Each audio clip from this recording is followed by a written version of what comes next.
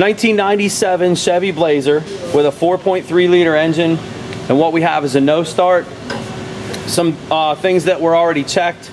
It has good spark, and so we're going to go in the direction of fuel. We put some propane into the intake, and the vehicle fires on propane, so we know it's a fuel issue. The interesting part when we put propane into this intake is it actually started and ran and continued to run, which is kind of unusual. You know, lack of fuel, you would think you shut the propane off and the engine's going to stall, which is pretty typical of, say, a fuel pump failure or injectors that aren't firing. But in this case, it continued to run after we shut the propane off. So our next step, what we want to do in particular on this model, is we want to measure fuel pressure. And we have a gauge connected already, and can one of you guys go ahead and crank that for me, and we'll take a reading of what this fuel pressure looks like. Okay, good. All right, you see our fuel pressure was around 35 cranking, about 42 right now, and on a typical system, this kind of pressure would be enough. And so with this kind of pressure, what we would maybe do next is go after injection pulse. Not the case on this model. This model uses, no, this is actually a central port injection system, and it uses mechanical injector poppet nozzles and electronic injectors. I have information on this in my book. You know, we'll be going over that later. Fuel injector designs, fuel system designs. This is a CPI system. These systems need a minimum of 50 pounds of pressure to open the poppet nozzles. So you can have the electrical injectors firing all day long, but they're not spraying fuel until you hit 50 pounds of pressure on this vehicle.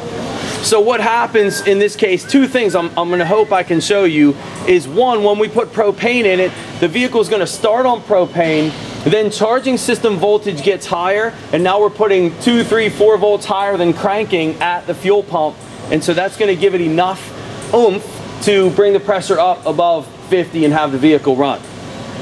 So we'll attempt to do that first. So let's go ahead and let's put some propane in the intake and see if we can catch that part. So I'll show you what we're doing there first. We have the intake air temp sensor removed. Go ahead and put the propane into that port. So we're behind the mass airflow sensor, in where the intake air temp sensor goes. And I'm going to focus you guys on the fuel pressure gauge. I'll tell you when to start doing it. Okay, go ahead, propane, and crank it. Okay, shut the propane off. You see, the reason the vehicle is continuing to run is we have over 50 pounds of pressure now, and that's what's going to keep this thing running. Now, if we do some snap throttle tests, they're not going to pass the snap throttle test. Let me try it. So we got a bog popping through the intake. Those are all symptoms of not enough fuel. We got a weak pump. That's what the problem is on this vehicle. Go ahead and shut that off. All right, go ahead and crank that again. Shut it off. And this is another symptom when these fuel pumps start to go bad on these vehicles, is customer will actually, you know, carry around a can of propane or carry a can of brake clean, carb clean with them, and you know, do it one time the first start of the day from this problem, and it'll continue to run. Kind of unusual, but it's all centralized around this low pressure. To justify what we just saw, if you think about cranking voltage, especially on a weak battery, you're talking 9, 10 volts cranking that are going back to that fuel pump, as opposed to 14 and a half with the engine running. So we put propane in the intake. That's enough for the engine to run on the propane, then charging voltage rises, and that allows the pump with that higher voltage to produce the pressure that's needed. If I bleed this out, probably going to recreate this this no start condition. Should be able to recreate this no start condition.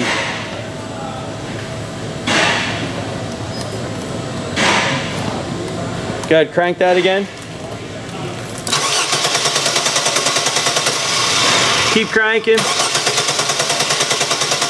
Okay, so you see this thing's not gonna start with 42, 43 pounds of pressure because of those poppet nozzles. Something else that sometimes works, and I'm not sure it will, but we're gonna try it, is we're gonna actually put a battery charger on this. So another symptom that you might get from a customer with this problem is it's a no start, and clearly it's not a dead battery. But what they might tell you is if I jump start it, the vehicle will start up, which is kind of unusual. Why would you jump start an engine or a battery that's cranking an engine perfectly fine? And if you think about it, again, it's a voltage number that's available to the fuel pump. So we're gonna try it. We have a battery charger on here. I'm gonna throw it on a high amperage start mode on this charger. So we're on basically a jump start mode on this. And let's see what this does with the charger. I mean, it's really not gonna change what we're gonna do, but it's another symptom you wanna look for. Go ahead and crank this. All right, let it off. Try it again. That was pretty close. Again. All right, still not enough, but still it's something to consider if you guys get these vehicles in with low fuel pressure on these CPI systems with these mechanical injectors, half electrical, half mechanical, is number one, can of carb clean on the seat, good indication you got a fuel pump problem. Number two is they say if I jump start it, it will start. Unique to this system, you need at least 50 pounds of pressure for these things to fire. And so clearly we have a weak pump. Our next process or next steps for this would be to check pump power and ground, and we can do that. But truthfully, for this part, this is what I wanted you guys to see. These systems will not start below 50 pounds of pressure. Okay, we're gonna do a fuel pump current test on this just because we have low pressure and we're trying to determine whether or not we need to crawl underneath this vehicle and check power and ground. And I've shown this on other videos. What we wanna do is use this test connector, this fuel pump test connector. This is unique to GM, and we're gonna jump direct battery voltage into that from this little power distribution center right here. So we're going from this fuel pump test connector, as you see that alligator clip on that side, and we're going to this junction box. So we're jumping direct battery voltage into this pump circuit. And what we're gonna do now is we're gonna clip an amp probe around that wire. Go ahead and clip that around it. So we're set on a 20 amp scale.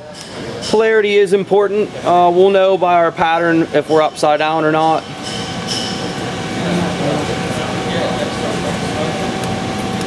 Okay, good. And I'm gonna focus you guys on the Varus here. We're using the Varus for this test. And what we're looking at in this, let me just back up for a second, I guess, and show you what I picked for this test. I picked a, go back out of here. I picked my lab scope. I picked low amp 20, so the scales are all set up.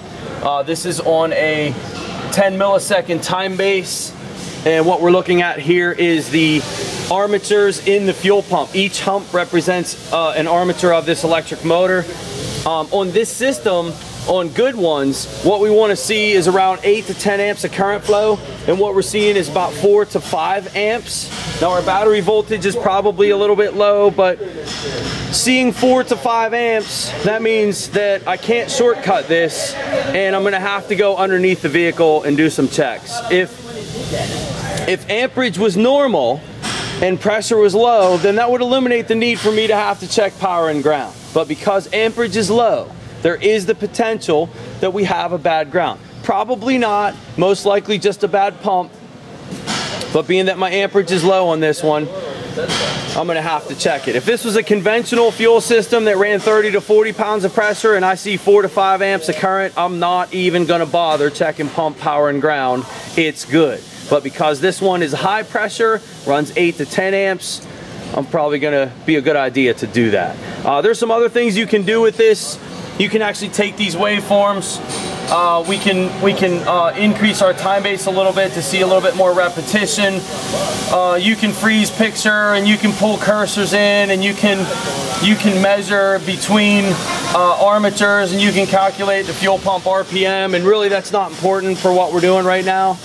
Our main focus here was, do we need to crawl underneath the car and check powers and grounds?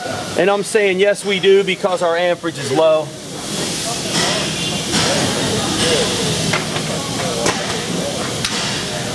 I'm going to turn this battery charger back on and see what it looks like with a little bit more voltage to it.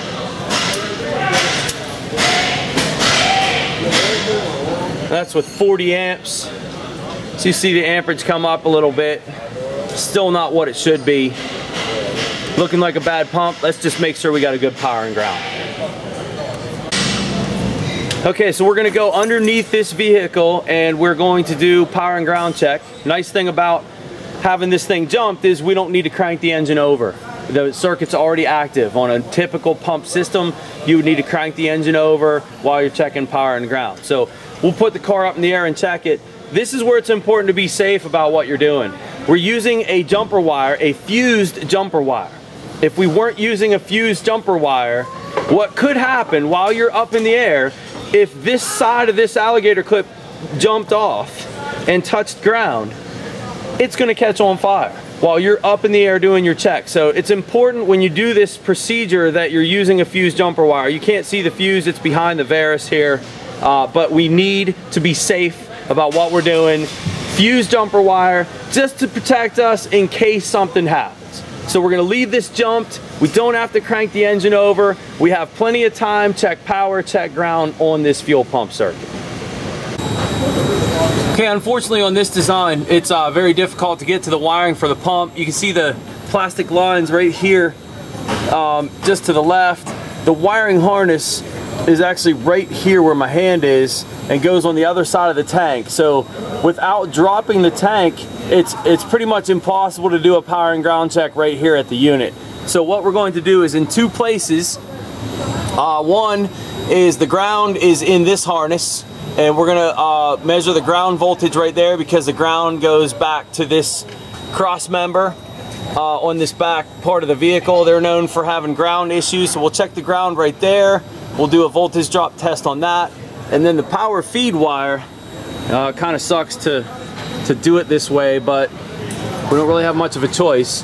The feed wire, what we're gonna do is we're gonna check the feed wire right here at this harness. This sits right below the fuel filter.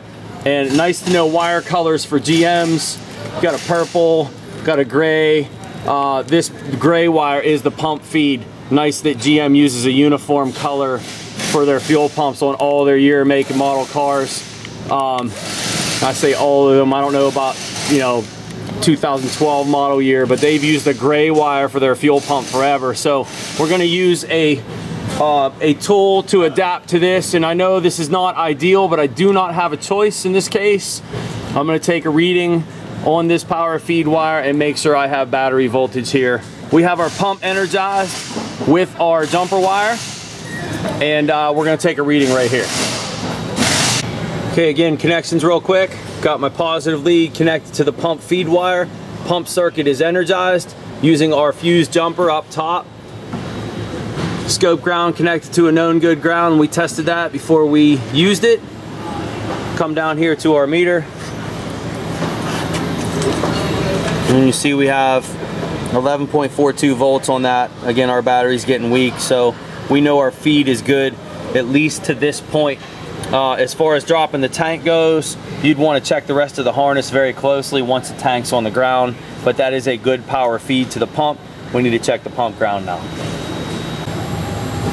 Okay, so we're back by the filler neck now. This harness that runs back to the back of the vehicle contains the rear lighting harness. There is a black wire in this part that you can check your ground on, and it's only one black wire, and it actually runs up and actually bolts to this cross member underneath, right at this bolt location on top. Can't see it, but that's where the pump ground goes. We're going to do a voltage drop test. We're going to go ground to ground, and we want to see only a few hundred millivolts at most on this ground. If we see higher than that, then that would mean we have a bad ground. Okay, again, using a piercing tool underneath the car, not ideal. We will put some RTV over that when we're done. And our ground. Now the thing is, when you're doing a ground-to-ground test, is how do you know that that's a good ground? Well, one of the ways you can identify is look at your scope. It helps to use a scope for this. And I'm going to show you what this looks like without a ground. This is me taking the ground off of the vehicle. I've shown you guys this in other videos that shake your leads and look for hash and things like that. You see, I'm definitely not connected. I'm holding the ground in my hand. And what I'm going to do is connect this back up and show you what that looks like on the screen. And that might look like I'm connected. You see that I'm connected on the vehicle, but you look at the screen, that is not a good connection. All that hash and noise in there is not good. So I'm going to take this and I'm going to wiggle it and I'm going to squeeze it, and you see kind of getting a good ground and not. Now we have a good ground. That's the way you can tell. One way you can tell. And you see our ground voltage on this running pump circuit is 0.073. That is a good number. That would be 73 millivolts. 100 millivolts on less on sensor grounds. For electric motors that draw a lot of amperage like this one, you know, we're drawing 5-6 amps. That's a really good ground to have that low of a number. I don't mind seeing 200 millivolts, maybe 300 millivolts on a motor ground, but in this case, good power, good ground, low amperage, low pressure. We got a bad pump. One other question that I think that we can handle here is, could it just be a bad fuel filter? Could the fuel filter be plugged up? And I'm saying by the result of our testing that no, it's not going to be from a plugged filter. A plugged fuel filter is going to increase amperage. You're going to have higher than normal amperage on this fuel pump circuit, and we saw lower than normal amperage. So based on the fact that we have a good power and a good ground, we have low amperage and we have low pressure, I'm saying putting a fuel filter in this vehicle will not help. So certainly there is that variable. Put a fuel filter in it, retry it. Not necessary in this case. This thing's going to get a new pump, and we're going to put a fuel filter in it anyway on principle, but that's it. Bad pump.